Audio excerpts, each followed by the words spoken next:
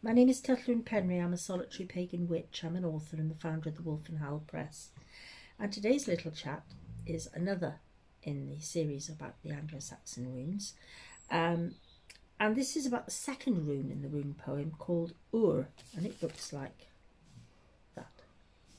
I'm looking a bit dazed because I've had to draw it back to front so it looks right when you look at it. Anyway, there we go. So this is another one. Now, it's usually thought to mean the aurochs. The Ur is the aurochs. And it was an ancient animal, huge thing, 6 foot up to the shoulders, and its horns were 6 foot across. They often used them as great big drinking horns for feasting, you know, they'd hold about a gallon of mead or something. But they were extinct in England by the time the Anglo-Saxon and Germanic tribes arrived, although they did remain on continental Europe till about the 17th century. So given there was trade and exchange between the British Isles and continental Europe, obviously they were still going to know about them, but why it turned up in the Anglo-Saxon rune poem, well, that's anybody's guess, but let's have a look at it. Ur bith anmod and overhorned. The aurochs is bold and overhorned. Come back to that bit in a minute. Fella fretne deophioteth mid hornum.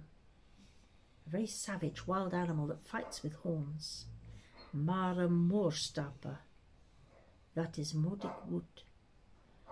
The famous traverser of the moors, a headstrong creature.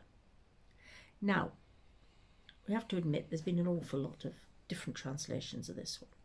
Nobody has quite agreed on it, but still we're doing our best. This is why I had to translate the rune poem again for myself, because I thought I had looked at about 6, 7, 8 different versions and really studied them, and I realised they're all so different from each other. There has to be an underlying truth. We have to try and get at it. And as I said, you know, part of the thing with the early translations was that they were academics, they were male, they were Christian usually, and they would translate things in a certain way that fitted the way they saw the world at the time. It doesn't make them more right or less right than me. It just means they had a different outlook, and therefore the rune poem spoke to them in a different way. Anyway, let's try that again. The aurochs is bold and overhorned, a very savage wild animal that fights with horns, the famous traverser of the moors, a headstrong creature. And there are all sorts of things, little layers that we can peel back. The Anglo-Saxons had something they called kennings, and a kenning is a word that stands for something else. So you might say man, but you don't mean that kind of man. That was what we found in the previous one, where Fira meant a man who was on a lower level. He wasn't fully enlightened. He was sentient, but he wasn't completely spiritual. So this one is quite different. This one goes straight into the world of animals, and an extinct animal at that, which suggests that perhaps it was written long before the Anglo-Saxon tribes left continental Europe and sailed to Britain. It's a wild ox. Let me have a little look through, because I don't remember it all, what I've written. So I think that the reason it's gone the way it has is because if he was a spiritual speaker, a seeker, oh crumbs, spiritual seeker, we're having a bad day today, of any persuasion, it doesn't matter what religion it is, you do expect to confront various challenges. Sometimes you confront threatening entities or situations during the course of your journey. I mean, you know, the early saints did. They confronted dragons and strange creatures and had to do battle with them. So we know that the aurochs actually lived in forests, so the traverser of the moors isn't quite accurate in that sense. They were, you know, they were definitely overhorned. It's a good example of it, a good thing, what you can say for it. But we don't know whether they were actually fierce. I mean, they might have been very gentle creatures for all we know. You know, sometimes big animals can be very nice. But they were fierce looking, and they certainly were frightening. And you think of them coming up out of the mists of the moors, and that's like something out of a nightmare, isn't it? That's coming up to confront you. And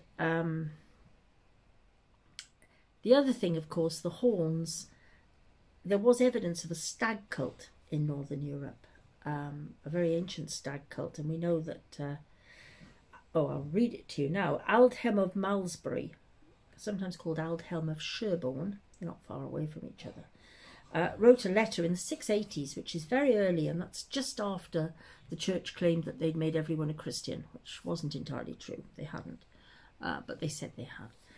And what Aldhelm wrote was, "Let us raise a hymn where once the crude pillars of the same foul snake and the stag were worshipped."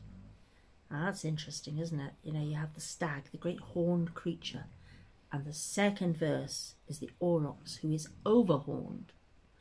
And I think that's quite interesting, you know, because the other part that's interesting, you might think to yourself, well, it was Christian clerics who wrote this rune poem down, because it would only have been remembered orally. The Germanic tribes didn't really go in a lot for writing. They didn't see any need for it. And if you are in an orally based society, then your memory becomes quite fantastic, and you really do, you know, you can remember huge lengths of things. I mean, I find now I can remember poetry I learned when I was a child. Can't remember where I put the keys, but, you know, stuff like that. Anyway, the other thing that's interesting, you might think, well, if it was Christian clerics who were the ones who could write, who wrote this down, how come they didn't get rid of all these references to things that were pagan or heathen? Well, it might have been that they were told, look, write it down, it's a good exercise, we will write it down and bear it in mind. One translator said, oh, it was only meant to be like A is for apple, B is for ball, things like that. It was like a nursery rhyme, which is rubbish. I mean, once you come across that, you think, no, I'm not listening to anything else you've got to say. You're so far off the mark. But Christians actually identified themselves with stags. So that's another reason this could have passed under the radar. They did believe, you know, as the hart, which is another word for a stag, as the hart that panteth after the fountains of water, so panteth my soul after thee, O God.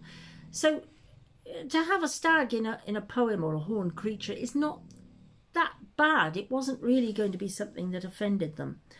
And also, of course, the idea that there's an Anglo-Saxon poem called Solomon and Saturn, number 2. And it's a religious poem, but he said that the poet said that hell contained many a poisonous beast with iron horns. So you see, you would get round it that way by saying, oh, well, that's what it's showing. It's showing the overhorned creature, you know. The other thing that's quite interesting is how far it links up to Wayland Smith. Now, we know Wayland Smith was a sort of godlike character in Anglo-Saxon tradition. He was a blacksmith, one of the smith gods, and there are a lot of similarities between him and people like Hephaestus in ancient Greece. I'm sorry about all this groaning. It's not Mr. Penry, honestly. It's the dogs. They're making all sorts of strange noises, so please bear with me. But anyway, Wayland, his mother was, his grandmother rather, was a sea giantess, and his father was the giant Wade, W-A-D-E. And Wade is often associated with the sea, and Wayland's son, Widia, was also associated with the sea. But what links them all around with this aurochs, which is quite interesting to find an Anglo-Saxon character who is able, we can link him up, is that an 18th century history of Whitby claimed that local people possessed a huge bone which they said was one of the ribs of Bell Wade's cow. So now we have this great horned creature that belonged to the giant Wade and his wife. And the giant Wade was the father of Wayland Smith. That's quite interesting. Wayland's mother was supposed to have walked a great distance across the moors, so now we've reached the moors, in order to milk an enormous cow, another horned creature. And in order to make the journey easier, Wade, who was Wayland's father, built this huge causeway, which was known, and I think it still is, it's known as Wade's Causey. Of course, it's much, much older than the Anglo-Saxons. It's a very, very ancient causeway. Who knows who built it, you know. But it does suggest that the Anglo-Saxons, when they came over, they adopted it and they fitted it into their own legend somehow. Now, it might be they adopted the legend as well. We don't know. They could have done. Wayland and Wade and all this, it might well have been some legend that pre-existed before the Anglo-Saxons came, but it's certainly associated with them. We know that through the poetry.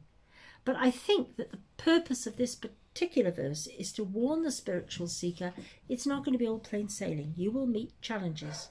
You will meet entities and people that you really have to challenge. You have to get past them. They will stop you if they can. You know, so it might also be warning us against admiring the wrong sort of strength. Now that's another one, very much a thing for our times. How far we admire those who are cruel or unkind or lack compassion. Oh, they're the ones. They're the ones who tell it like it is. No, they're not. They're horrible. Just stop there. Stop at horrible and leave them be. Get on with it.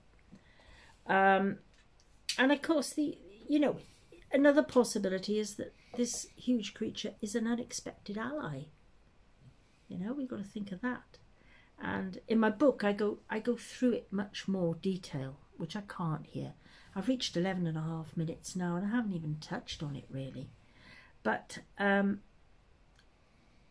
know, he was always, the aurochs was always a huge creature. You could fear him.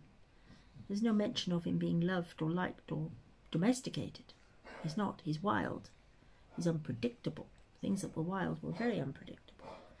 So I'm going to leave it there because I've come up to 12 minutes. If you'd like some more on the subject, fine. Or if you've got a specific question, please just put it in the comments below. If you wish, please, you know, subscribe so you're always notified of more. And you should. I think there's a notifications bell somewhere you've got to click, and then they'll tell you when the next video comes up. I am doing my best to do them regularly, but I've been in hospital, which rather slowed things up a bit. Anyway, thank you very much for listening. Goodbye.